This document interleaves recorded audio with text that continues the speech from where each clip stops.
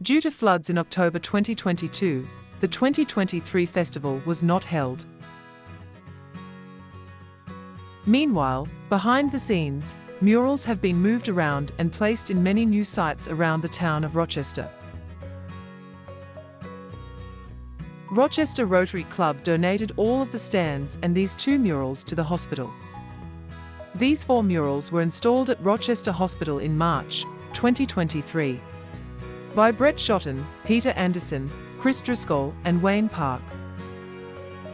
I Have a Dream is the chosen theme for the April 2024 festival, and artists' applications close on the 24th of November, 2023.